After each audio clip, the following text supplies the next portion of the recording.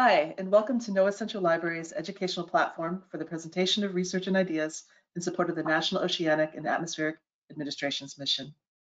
My name is Lisa, and I am your NOAA Central Library host. Today's library seminar is titled Optimal Spatial Boundaries and Strata for Stock Assessment and Confronting Practical Realities. The presentation is part of the National Stock Assessment Science Seminar Series, which is developed by NOAA Fisheries and organized by Kristen Blackheart. Today's speaker, Steve Cadrin, will be introduced by Kristen. Before I hand over the mic, here are a few housekeeping items for your consideration. If you have trouble with the audio or visual components of GoToWebinar, we suggest that you log out and rejoin us. This resets the software and usually resolves most technical issues. Our presentation is being recorded and will be available on the NOAA Central Library YouTube channel later today. I've added the link to the chat box. We are very interested in your questions, and we encourage you to ask them throughout the seminar, even though the speaker will not address them until the end of his presentation. All audience members are muted, so type your questions or comments in the chat box under questions, located in the control panel of GoToWebinar.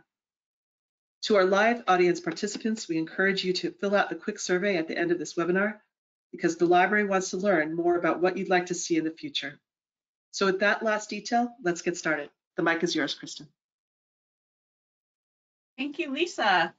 We are so pleased today to have one of our academic partners with us to share some of their research. Steve Cadrin is a professor at the University of Massachusetts School for Marine Science and Technology. He is the chair of the Department of Fisheries and Oceanography and has been a stock assessment scientist for over 30 years, so a lot of experience to share with us today. He previously was with the Northeast Fisheries Science Center and Massachusetts Marine Fisheries. His accomplishments include the advancement of stock assessment methods for a wide range of invertebrate and finfish species, fishery management advice for regional and international fisheries, and global leadership in evaluating geographic stock structure and modeling spatially complex populations, which is what he'll be sharing with us today. So I will hand it over to you, Steve. Thanks for being with us. Great, thanks, Kristen. I just confirm that you can hear me. Sounds great. Great. Well, thanks to Lisa for organizing the webinar and for Kristen for the invitation. These seminars have helped me get through the lockdown, so I'm happy to give back a little bit and share my perspectives on spatial boundaries and strata for stock assessment. As Kristen said, I'm a professor at the UMass School for Marine Science and Technology, Department of Fisheries Oceanography. We're a graduate program with strengths in field work and quantitative training. We have a formal partnership with NOAA through the Cooperative Institute for the North Atlantic region and with the Massachusetts Division of Marine Fisheries, who share our campus in New Bedford, which is the #1 economic fishing port in the United States. So today I'll be covering two major topics. One is what I perceive as renewed attention to stock identification. And then as a demonstration of that, some recent examples over the last year, and those case studies really illustrate some practical challenges with implementing best practices. All of these case studies have been collaborations with many scientists that I've enjoyed, but today I'll just be presenting my perspectives on those. So I'm going to start out with, why is spatial structure and stock structure important? And I think Jason Link and his co-authors recently tried to answer that question in their 2019 paper. At least from an ecosystem perspective, they asked, what are the most important population processes? And right at the top was movement, migration, or location. And things like overfishing and other processes came in secondary to that. Well, if we ranked how much time and effort we devote to different population processes and stock assessment, I think we come up with a list that looks something like this, where we spend a lot of our time and effort to estimate the fishery catch, the landings and discards. Beyond that, we try to build in some demographics, either size structure or age structure. We give some attention to things like recruitment, estimating recruitment, either as a deviation from a long-term average or from a stock-recruit relationship. We make some assumptions about natural mortality, or even we try to estimate it. We do spend a little bit of time on location. What is the stock area that we're assessing to compile all of our data? We give very little attention to movement and migration. So almost the opposite of the priorities that Jason Link and his co-authors had put forward is the attention that we give to movement, migration, and location. So why is stock structure considered to be important by Jason and others? Because in theory, the stock assessment models that we typically apply have three assumptions related to the unit stock: that it's a closed unit, that there's no emigration of fish from the stock area to adjacent areas, there's no immigration of fish into the area from other areas. All of the fish in the stock have homogeneous vital rates. They all grow about the same, they mature at the same rate, they have similar natural mortality, and the stock is well mixed. So if we remove fish from one portion of the stock area, the mixing will even out the density so that we can monitor the density in areas and hope that it represents the stock. So these three assumptions are valid when the stock boundaries encompass a biological population, and if the patterns within that population are represented by spatial strata within the stock area. So that's in theory. In practice, we really assess a range of different biological units. There are some that meet those three assumptions. As I said, we might have a species in which the entire species is a single population that can be managed as a stock according to those three assumptions. We may have a discrete population within a species that is also discrete enough that we're assessing the entire population with our models. But on the other end, we have a whole range of different biological units that don't meet those assumptions. At one range, we have a species complex, where we know that these species are reproductively isolated. That's the species concept. And so they're independent populations that we're modeling together. Very similarly, we can have a species that has multiple populations in it that also have some degree of reproductive isolation that we're treating as one population. Many populations have substructure or subpopulations where there's some reproductive connectivity between them, but there's enough isolation that they have demographic independence. Within that, we can have phenotypic stocks that respond to environmental conditions, and so they may not be genetic populations, but simply because of their environment, they have different growth rates or maturity rates, etc. And then finally, at the other extreme, we may have just harvest stocks. Units that are either have different exploitation patterns or respond differently to the same exploitation pattern. So again, we have this wide range of units that we model as stocks. But we've seen through many case studies that there are advantages to accounting for spatial population structure, and that can promote productive fisheries. And there have been several case studies that have gone through and shown the advantages of recognizing and conserving population structure. On the other hand, we've had several management failures where there's been overfishing, depletion, failure to rebuild that have been at least partly due to misleading stock assessments because we ignored population structure. And these range a wide range of fisheries and species, from invertebrates to highly migratory species, in which these authors have concluded that spatial structure was important for successful assessment and management, and the opposite is true too, that ignoring stock structure has led to some failures. These types of observations led Carl Walters to conclude that if we look at fisheries that have been successful over the long term, the reason isn't that they have great assessments or great management systems, but he attributed it to a spatial accident. There was something about the spatial structure of the population dynamics interacted well with the regulatory system. So it was this happy accident that we had a fishery success because Just as a coincidence, the management unit lined up with the population structure. And so many authors have gone back and looked at population structure as a reason for success or failure of assessment and management. But of course, all of those case studies had multiple factors that were leading to that success or to that failure. So that brings in the role of simulation. Through simulation, we can actually isolate the different population processes that we're interested in.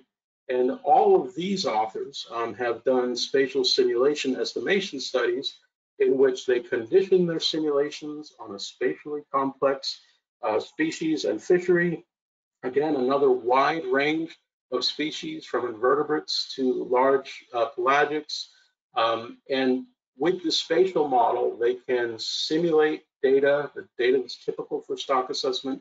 They can apply conventional stock assessments that have no spatial structure, or maybe the management unit is not well aligned with the population unit. And they can compare the truth from the operating model to the estimates from the simpler stock assessments to make the same conclusions, that when we account for spatial structure and assessments, it can improve the performance. And conversely, when we ignore spatial structure, it can lead to misperceptions of stock status.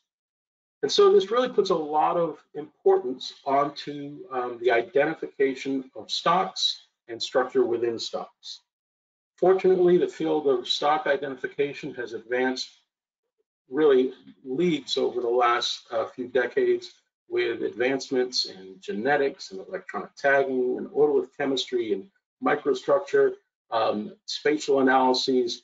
And so what's really evolved is a best practice towards interdisciplinary stock identification, in which we consider the new information and we reconcile that with the traditional information. A great example of this is genomics. Genomics has advanced very quickly to be extremely powerful to, now having hundreds or thousands of genetic characters that we can analyze along with their linkage, along with their susceptibility to selection or neutrality. That gives us a lot of information that we never had traditionally. However, genetics in themselves don't give us the entire picture. We really need to overlay the information from genetics with the distributional information, the dispersal patterns at both the early life history stages and the later life history stages, geographic variation, not just in genetics for reproductive isolation, but also in demographics and phenotypic attributes, so that we can come up with a holistic view of the paradigm of population structure. Once we've found this structure, we can identify the features that are most discriminating, so we can apply things like stock composition analysis. We can really define the delineation between stocks based on those most discriminating features. But really, we need to take a step back and take a look at all the information available to us to determine what the most probable stock structure is.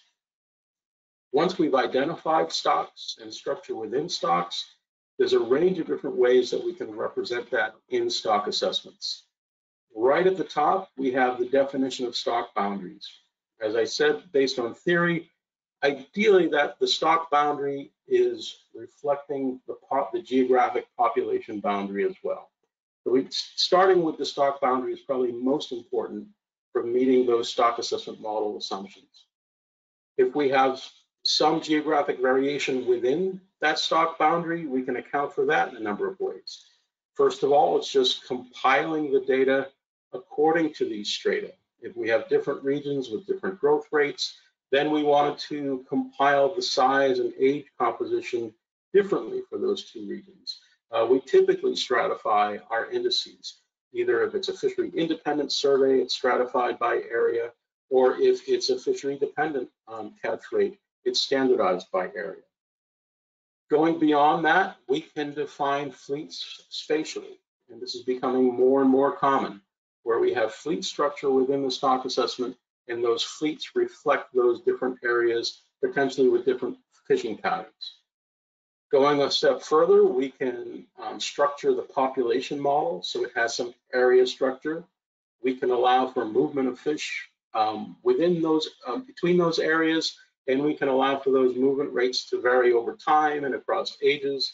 So we go from a fairly conventional model at the top to a more complex and what is a more developmental approach to stock assessment at the bottom. The tools for doing this have been developed for decades. Terry Quinn and Rick DeRiso's book in '99, unfortunately, both of them just recently passed away in the last couple of years, but they left us the tools to do this. And so we have the technology and the model structure and the methods to do this, but it's still considered a developmental aspect of stock assessment. There have been several recent reviews. Aaron Berger, Dan Gaethel, and Pat Lynch had convened their space oddity session and special issue, and they concluded that there's really limited examples where there are spatial assessments, at least those that are used for the basis of management. So despite all of the spatial data we have, the spatial models we have, they're still somewhat developmental and rarely applied for management advice. Andre Punt had done a review about the same time, concluded the same thing, and attributed this slow application to the model complexity, the requirements of the data, that they have important policy implications, and simply inertia. When we had one of the CAPM workshops on spatial assessments, we concluded that we really need to get the other population processes well specified first, things like natural mortality, growth, selectivity, before we can really engage in spatial assessments, because if any of those are misspecified, they'll often be confounded with estimates. Movement will be confounded with recruitment or mortality. We could also flip that, is that if we have really strong spatial structure, it can also really mess up and confound our attempts to approximate natural mortality, growth, or selectivity. If we go forward to the next CAPM workshop, which is on the next generation assessments, that workshop concluded that the most important feature for the next gen models is that they have the ability for spatial structure.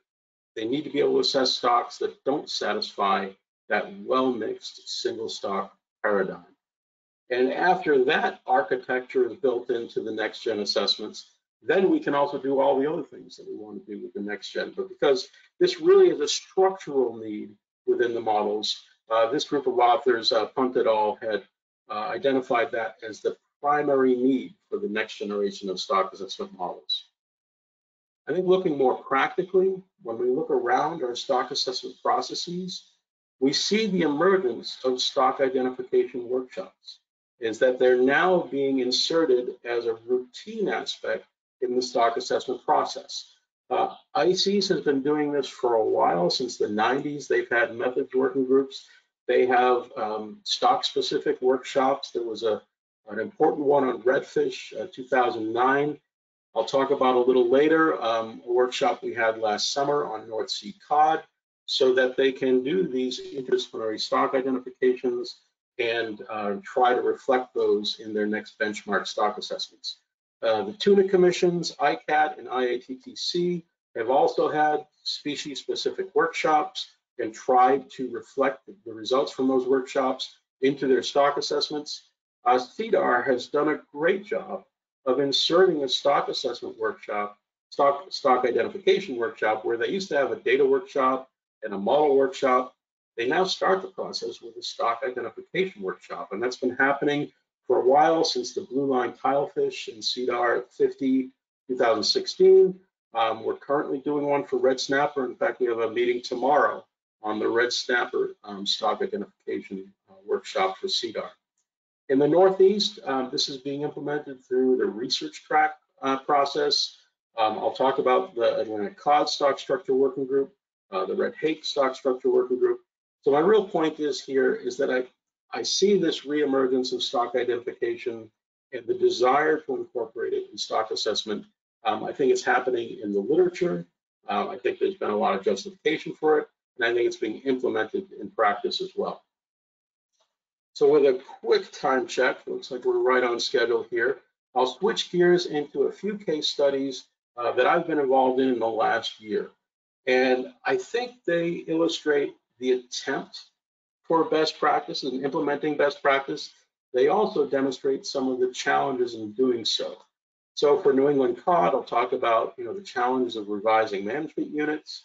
I'll move to cod in the North Sea to talk about the challenges of spatial data compilation, stay in North Sea cod for shifting distributions, Atlantic halibut, red hake shifting distributions, and then wrap it up with some real tentative work on New England haddock on whether the boundaries themselves are static or whether they are time varying and even perhaps density dependent.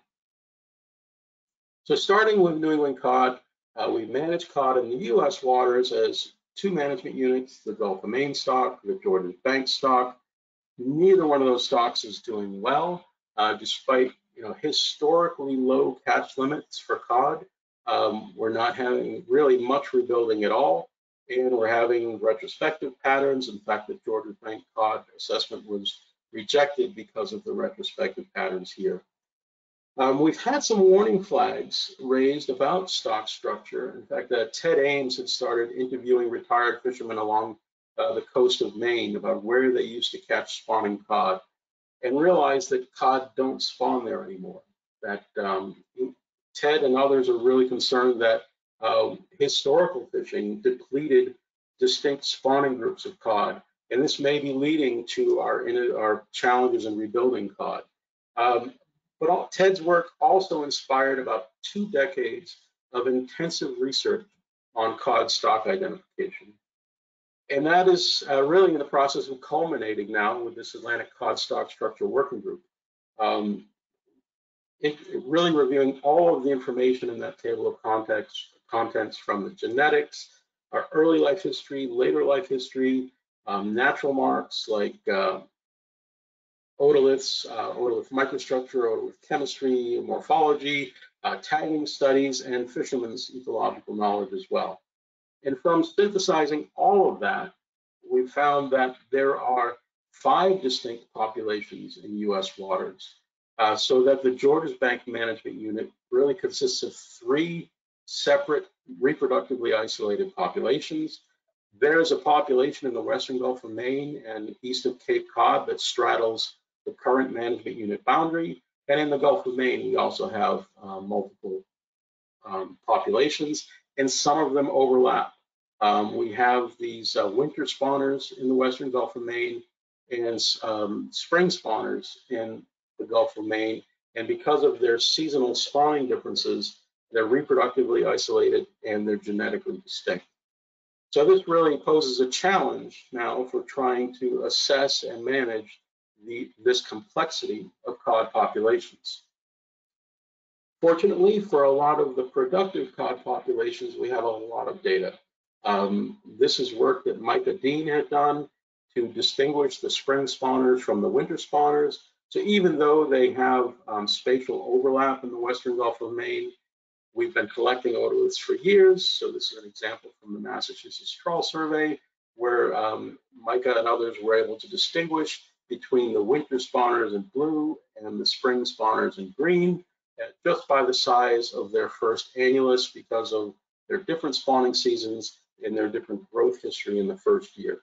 So we can apply stock composition analysis to come up with the catch that came from the spring spawners versus the winter spawners, and survey indices for spring and winter spawners. So we think for some of the productive cod populations, we have the data we need for better stock assessments that are aligned with those populations. However, it really adds a lot more complexity. This complexity is going to have some challenges with it. In the Gulf of Maine and on eastern Georges Bank, again, we've been sampling these for years. We have a lot of data. As I talked about in down east Maine, they've been depleted for years. We don't have a lot of fishery data there. We don't have a lot of survey catches there. So this is probably going to be a data limited stock assessment if it were to be a separate stock assessment. Southern New England doesn't have much commercial catch. Our offshore trawl surveys don't catch much of it. So we might have to rely on inshore state trawl surveys as a recruitment index, recreational catch, maybe even recreational catch rates for a more data moderate assessment. And so what we're going through now, Lisa Kerr and I have just received some funding from SINAR to simulation test the performance of the current stock assessment units and these alternatives. And really, does the overall system perform better if we account for the population structure more accurately? And of course, this isn't just a science experiment. This has a lot of management implications. Our groundfish fisheries in New England have transitioned to catch shares in 2010. Those individual allocations were based on catch histories by the current management units. Each management unit had different regulations. So it's really going to layer on a lot of complexity. And so right now there's a management working group that's going through this, the data that would be required, the management changes that would be required.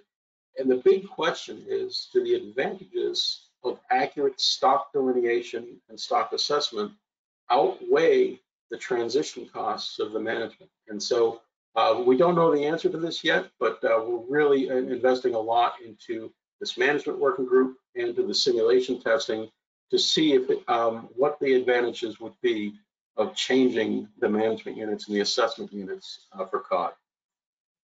So I'm going to go across the North Atlantic now to the North Sea, where we have some similarities to what we saw in New England for cod. We've seen a depletion of cod. It's assessed as a single unit in the North Sea, the Skagerrak Strait, and the eastern part of the English Channel.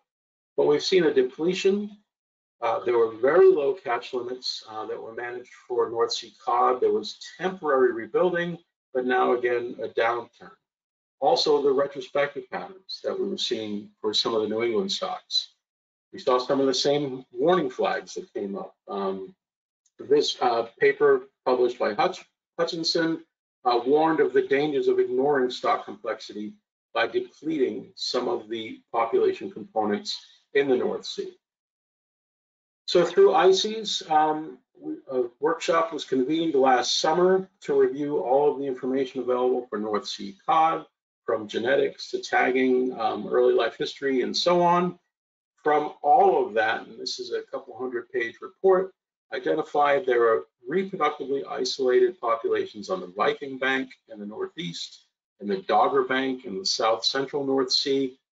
Both of these populations share the Skagerrak Strait as a nursery ground, and there's some phenotypic structure within the Dogger population in the Northwest where there's different growth and maturity rates than in the South.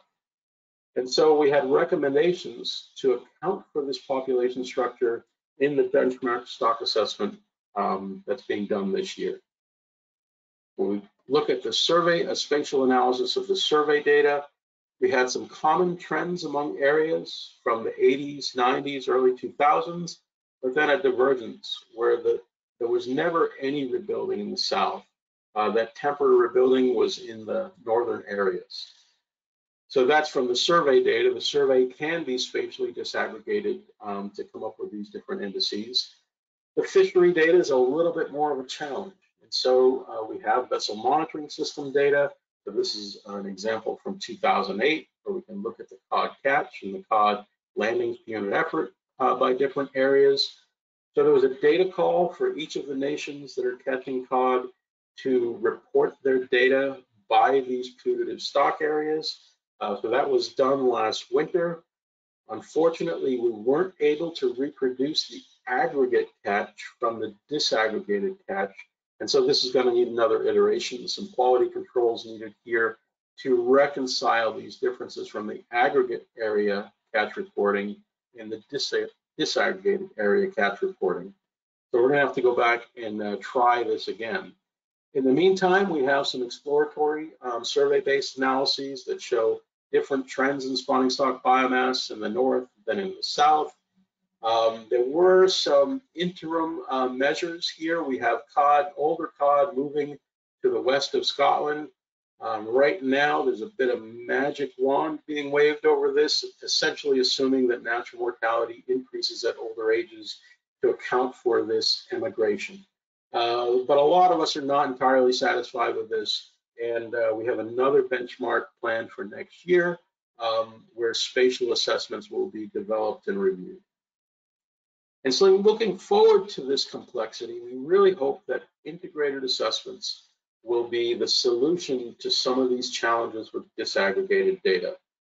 So you've seen most of these data inventory plots like this before from stock synthesis and other programs. The difference here, and actually here we have spatially disaggregated surveys, just a cartoon example of a time series of a survey in the north, time series of survey in the south. We can't do the same with the fishery data. We can only go back to about 2008 with our spatially disaggregated catch data and our age composition data, and we're going to have an aggregated fleet in the historical years to capture the historical stock sizes, the depletion during the 80s and 90s. That's going to have to be done with an aggregate fleet, aggregate age composition, and only in recent years will we be able to disaggregate that to the north and the south. So North Sea cod also touches on the second question that we have in trying to implement best practices for stock structure, and that's the common occurrence of shifting spatial distributions. And we've seen this in cod for a while. Back to the cod and climate days, it was first seen in the early 90s that the young fish were changing their distribution, where historically in the 70s and 80s, there were a lot in the southern North Sea. But in the 90s and early 2000s, really didn't see many H1 or H2 cod there. And so it really brought up some hypotheses about the causes of these spatial shifts. Is it so simple that individual cod are moving from unsuitable habitat in the south to more suitable habitat in the north? For other species, there may be demographic patterns where maybe this was a nursery area, an adult spawning area, range expansion from effective early life history dispersal, or the other main hypothesis that I'll be touching on are divergent trends from independent populations. And as you probably guessed from the genetic results that I talked about, this latter hypothesis seems to be what's driving the spatial shift in cod. There's an oceanographic boundary around the Dogger Bank where we have seasonal stratification in the north. We have well-mixed area throughout the year in the south. And in the south, there's been increasingly unfavorable habitat. In the north, there's been increasingly favorable habitat. So that could be consistent with cod moving across this boundary to the north. But all of our tagging, from our conventional tagging, electronic tagging, we see no evidence of cod leaving the south and going up to the north through this period. And so it really does appear that we have these two distinct Viking and Dogger populations that are responding differently to climate change. We have a similar situation with halibut. Halibut in Canadian waters is Marine Stewardship Council certified. We've seen increasing trends in the Bay of Fundy and the Scotian Shelf, Gulf of St. Lawrence, and on the Grand Banks. Down in U.S. waters, we really just see a depleted stock with not much signal of rebuilding, such to the point where it's a species of concern in U.S. waters. So this really gives, when you look at the magnitude of Canadian catch to U.S. catch, you've got to wonder if the U.S. resource is really just a fringe of a more healthy Canadian resource, and if this is just shifting distributions of individuals. So Nancy Shackle has led over the last year really an interdisciplinary review of halibut stock structure. There's been some genetic differences between U.S. Scotian Shelf and the Gulf of St. Lawrence. A lot of archival tag telemetry shows fidelity to distinct spawning grounds, and those spawning grounds are different among areas. So it does look at least part of this. Differences in Marine Stewardship Council listing and Red List listing has to do with population structure rather than simply movement of individuals into preferred habitat. Another example is red hake. We manage red hake as 2 units in the north and the south. The north has a fairly healthy biomass index. These are data limited assessments. The south has depleted survey index to the point where there's a rebuilding plan going on for red hake. But red hake is also one of the poster children for spatial distribution shifts. We can see that in the 60s and 70s, Most of the resource was south of Cape Cod, and that has shifted up into the Gulf of Maine. And so one of our terms of reference for the 2020 research track stock assessment was to study the stock structure of red hake. And what we've seen when we apply Jason Cope and Andre Punt's method of clustering our survey trends, we find distinct clusters of patterns of abundance over time in the north that are different than the patterns in the south. That doesn't entirely test the hypothesis of the shift, because individual fish could be moving up, contributing to those similar patterns. But when we look at the size at age, and this is over a range of ages, the size at age, we have exactly the same clustering. And so we have at least phenotypic stock structure. And if we had individual movement from the south to the north, it would really deteriorate this boundary pattern that we see. So it does appear that the shifts in distribution that we saw for red hake are more similar to North Sea cod, where it's divergent trends of two different population components. So I think spatial shifts are a challenge for stock assessment and for stock identification, but we need to look at the hypotheses that are that might be causing these spatial shifts. Do we have simply individual fish moving northward? For some of our fish on the East Coast, like sea bass and scup, that may be true, and Rich Bell and others had looked at these hypotheses, as opposed to stocks like summer flounder, where it appears more consistent with a demographic expansion. When summer flounder were rebuilt, the age structure was rebuilt, and the older summer flounder are moving further north. So there was a range shift because of demographic shift. And then John Hare and Ken Abel had posed a hypothesis for Atlantic croaker, in which they've always had dispersal from the South Atlantic bight up into the Mid-Atlantic bight. But with warming and other climate change, some of those eggs and larvae are now able to survive in the north. So it's an early life history mechanism of the range expansion. And then, as I just showed, for North Sea cod, for red hake, and for Atlantic halibut, there may be divergent trends from independent populations. So I'm going to wrap it up with Georges Bank haddock pretty quickly, and this one's still pretty fresh. We're still in the middle of this, but we have 2 U.S. management units similar to cod with this eastern Georges Bank transboundary area. The assessment of that eastern Georges Bank haddock was recently rejected because of these large retrospective patterns.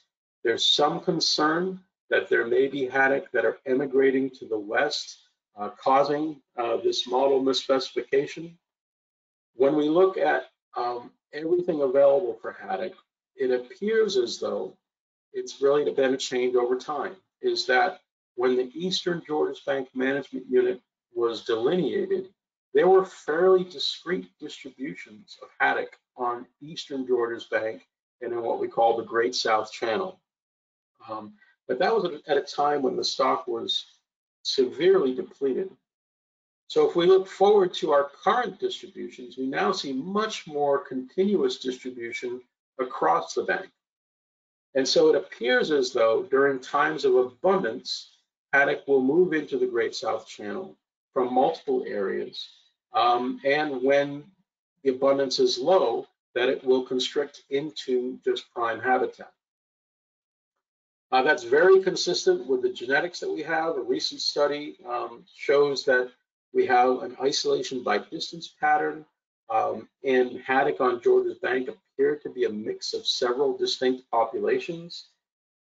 The mechanism of mixture are these episodic recruitment events. Throughout its range from Europe to New England, haddock have these characteristic rare large recruitment events, and it appears that these are the mechanisms of mixture in range expansion and perhaps even changing boundaries between adjacent units depending on their recent recruitment. So since we don't have definitive stock identification, or at least a definitive stock boundary between the Gulf of Maine and Georges Bank, it somewhat depends on the relative abundance of those two stocks. We're really going pluralistic with our explorations in the haddock research track assessment. We're trying out different spatial delineations from eastern Georges Bank, eastern and western Georges Bank, including the Great South Channel and including southern New England. Since we don't have definitive biological data, we really want to see which of these spatial combinations of areas perform the best, in which we have the best cohort tracking, the best model diagnostics, and we may have to base our decisions on that rather than on the stock identification information that we have. So I'll wrap it up, is that we can define boundaries for our fishery stocks. We often hear that we don't have the information to do this, and I don't accept that, because a lot of our routine fishery data that we collect, the catch by area, the fishing effort by area, the catch unit effort by area, the size and maturity at age. So I showed an example with red hake, where those really helped us to determine different areas with at least phenotypic stocks. We have traditional approaches from parasites to tagging. Hopefully we can apply some more advanced approaches, genetics, chemistry, stitch those all together for an interdisciplinary conclusion. Going forward, we're hopeful that spatial assessment and fishery management are possible. There are valid practical challenges that I hope I showed with those recent examples for defining boundaries and spatial assessments. We really think that integrated assessments offer solutions to some of these challenges. For example, the data matrix with North Sea cod. We're hoping that we can take advantage of the recent spatial complexity of data without losing the long-term aggregate data that we had. And then finally, simulation testing can help us to evaluate whether these more complex assessment models are worth developing and if they perform better for meeting our management objectives. So I'll wrap it up here with some recommendations. Best practice for defining stock boundaries. Synthesize all the information available to us to come up with the most plausible population structure. Ideally, align your stock boundaries with that perception of population structure. And then if you have some overlap, like we do in the Gulf of Maine cod, we may need to estimate stock composition for mixed stock fisheries. So this number 3 is optional for some. If we have spatial strata, we need to compile the data by these spatial strata, as I showed with North Sea cod. Using that, we're going to need that information to develop exploratory spatial assessments. And these may be developmental, they may be complex, they may be uncertain, but we can use those to condition spatial operating models and use those operating models to test the performance of simple to complex estimation models. And hopefully, by iterating through this, we can advance towards the optimal geographic scope and the optimal spatial structure for meeting our assessment needs and our management needs for each fishery. So I will end it there, but if that leaves you wanting more, there's lots more coming. At the World Fisheries Congress, Dan Gaethel, Aaron Berger, and Kristen Amori are organizing a session on spatial stock assessment methods, so their contact information is there. Contact them if you're interested. There was supposed to be a national stock assessment workshop on spatial modeling that's been postponed, but talking to Kristen, the planning for that has been postponed a bit, but they may be picking up that issue, so stay tuned to that. And then finally, CAPM will be having their Crescendo workshop in 2022, potentially in Rome, and that will be presenting good practices in stock assessment modeling, including spatial modeling. So with that, I'll thank you for your attention and answer any questions you might have. Thank you so much, Steve. That was a fabulous presentation. Audience, we have about 15 minutes to answer your questions, so please type them in the questions chat box and I'll read them to Steve. But before I start addressing the questions, I do want to encourage you to download today's slides from the handouts menu, which is in the control panel. If you're a NOAA contractor or employee, I also encourage you to access the articles that Steve cited in his presentation from this NOAA Central Library, because there's many of them and we have them. So let me get started with the questions, Steve. This first question came in early in your presentation and it asks, is the closed system for most stock assessments a holdover from freshwater systems where systems are indeed generally closed? That's a great question. I hadn't thought of it that way. It usually goes back to Russell's 1931 definition of overfishing and sustainable yield, where he just really depicted closed stock dynamics. We have additions due to recruitment, we have losses due to natural mortality in fishing, and we have growth of individuals. He didn't account for immigration or emigration in those difference equations. And I think it was Daniel Pauly who first identified that that was the first, at least from Daniel's perspective, the first depiction of the closed unit stock assumption.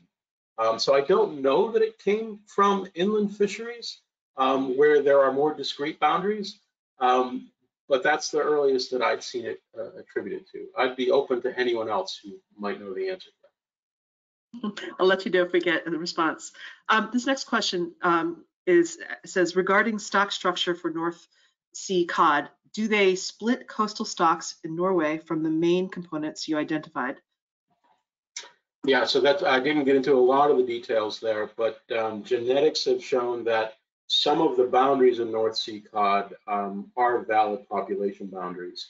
It sounds like the questioner knows that there are fjord stocks off Norway that are different than the offshore migratory stocks that migrate up into the Barents Sea. And so the fjord stocks, both in the Kattegat, in the Skagerrak, and the west coast of Norway, are separate from the North Sea. Those catches and those survey data don't go into the North Sea assessment. Great, thank you. This next question asks, does Walter's comment suggest that most stock assessments have been failures? Well, I don't want to speak for him, but it was Lobo Orensens who had quoted our Carl Walters for that. And Carl was involved in several of the Gulf of Alaska fisheries where they saw sequential depletion. And so he was seeing how that was a failure for some. And potentially, again, it may go back to fresh water and knowing the different runs of salmon that led to success of really identifying different salmon and doing that correctly. I won't talk for Carl, but I think he would say that a lot of the failures are due to ignoring stock structure. Are all of the successes accidents? I think that's probably an exaggeration, but I think he has a point there, is that we often pat ourselves in the back for strong recruitment because it was a great assessment and great management when it really may have been more fortuitous. Thank you. Next question. Are stock assessors still using non-spatial methods? Well, I guess in at least a broad sense, all of our assessments are spatial because they have a spatial delineation. But almost all of the assessments used for fishery management to inform fishery management are not spatial within that model. They assume a dynamic pool within the stock assessment. There are some exceptions. Red snapper in the Gulf of Mexico I mentioned is actually spatially structured. They don't allow movement between areas in that Gulf of Mexico red snapper assessment. But as Aaron Berger and his co-authors had concluded in their review of spatial assessments, they're rarely applied to management. Most of our assessments that are applied to management are non-spatial. Very good. Next question asks, how important is understanding spatially referenced effort to looking at fishing mortality, for example, using AIS and fleet spatial dynamics? Yeah, there's a lot of promise there for high resolution data. And I showed it a bit with North Sea cod, where we have all of these vessel monitoring system data. It can be difficult to attribute the catch for each of those effort events. That takes a bit of work because we often have aggregate trip-based catch statistics with tow-based or effort-based effort statistics. And so there's a bit of work that needs to be done there, but there's a great promise for doing that and using that type of high resolution data to get the spatially disaggregated data we need. Beyond that, if we're using the fishery catch rates as an index of abundance, then spatiotemporal modeling like Jim Thorson's VAST are really promising for using that effort data and the fine scale collection of that effort data to better standardize for the more precise location of the fishing effort in the fishing catch. Excellent. Next question asks, is stock assessment moving towards an agent-based modeling approach rather than spatial strata with homogeneous characteristics? Yeah, that's a great question. I don't think so far, in the, who knows the far future. But of course, in early life history models, agent-based have been really helpful. When it comes to some of the themes of stock identification I talked about, early life history dispersal, agent-based models have been very helpful. I mean, you could view our dynamic pool models as agent-based as well, but they're more of a large dynamic pool, assuming homogeneity, rather than the agent-based models, which really gets into the individual variation. So when it comes to either adult movement modeling, agent-based models have been very informative. Early life history dispersal models, they've been informative. I haven't seen them used operationally for fishery management for the entire life history. And so going from the early life history stages throughout the later life histories and the population closure, that would be very difficult in an agent-based model. So I don't think in the near future, but maybe in the further future, they may have some promise. Thank you. A couple more questions here. This is more of a comment, but something I think the reader would like you to comment on.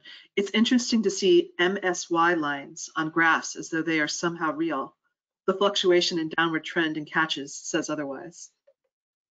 Yeah, I think a lot of those that were shown were long-term MSY calculations, and they may have a long-term stationarity assumption in them, either a stock recruit or a production function in them.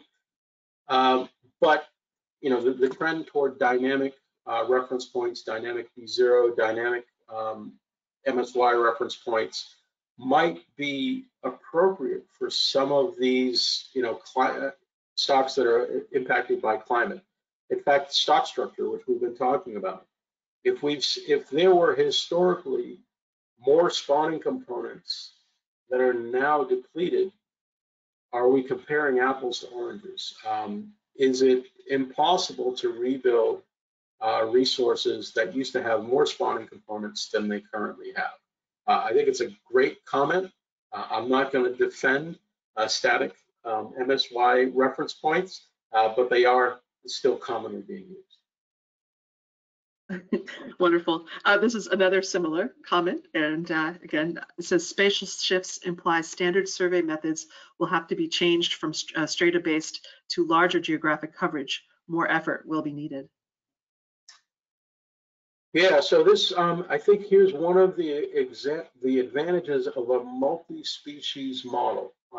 In the region I work in the Northeast US, the offshore survey goes everywhere from Cape Hatteras up to the Scotian Shelf.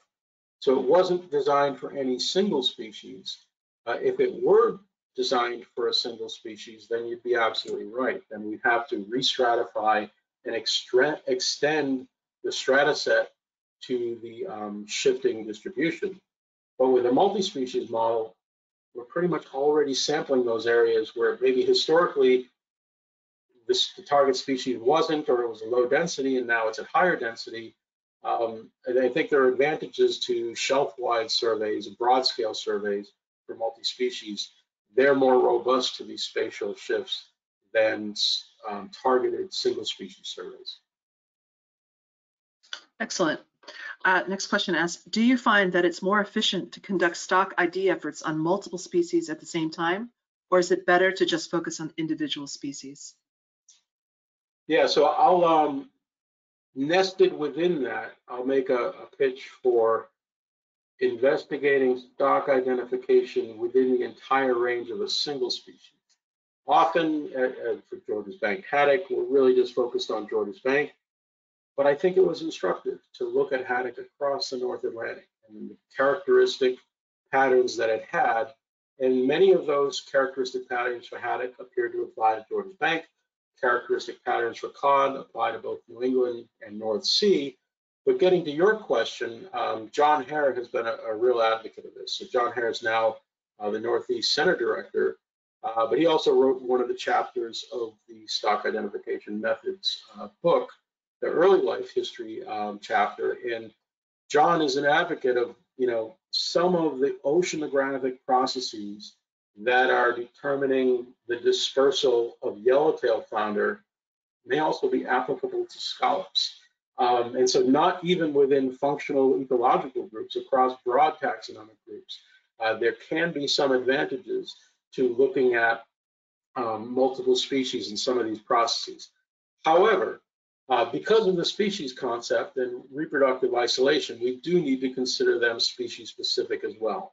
So although there can be some overarching advantages to considering multiple species, when you're sampling genetics, when you're doing oceanographic dispersal modeling, fishery monitoring, all of those can benefit from multiple species approaches. We do need to consider them as reproductively isolated units as well. Wonderful. I think this is probably going to be our last question. This question asks, how useful is eDNA going to be to quickly ID stocks, even on commercial vessels? Yeah, it seems to have promise. And, even the last few years, we initially thought it could just be presence absence, but it could also have an index of density. We need to know the proximity of the live individual to the piece of DNA that was detected in the water or whatever sample it was from. So there are some assumptions in eDNA, but it seems to have a lot of potential.